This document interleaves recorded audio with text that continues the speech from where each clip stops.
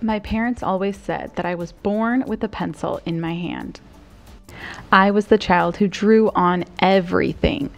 I got in trouble for drawing on the walls, so I resorted to drawing all over the floors, including our family driveway. I filled sketchbooks faster than my parents could supply them. I attended art camps, workshops, lessons, and classes, and just couldn't get enough.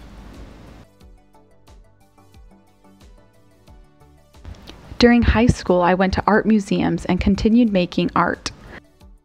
I started hosting art camps at my house. I wrote and illustrated children's books.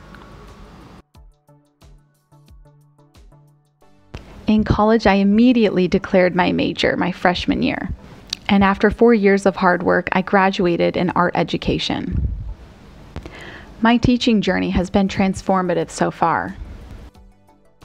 A highlight of my career has been helping to transition my elementary school into an art academy. I am passionate about collaboration and recently led a team in painting a giant mural on our school's new drum bus.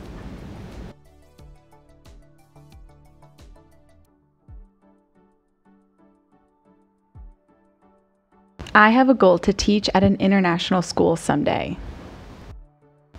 I love to travel and experience new cultures.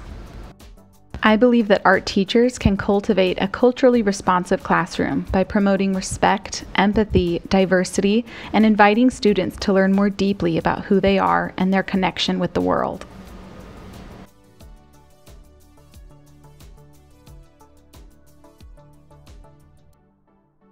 I feel as though so many experiences in my life have led to this moment. I decided to go to grad school to improve my skills and expand my teaching toolkit. I'm passionate about integration.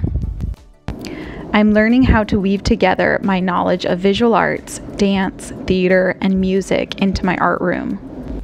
I found the MATFA program through my principal, Marianne, who kindly connected me with Kelby. I feel as though I was truly made for this program. I just know that little Ishel would be so thrilled about what I'm doing.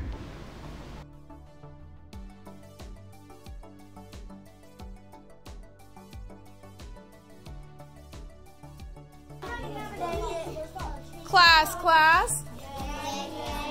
Boys and girls, what are we doing? We're making a mural. We're making a mural. Is a mural a really small picture? No, it's a huge picture. Wait.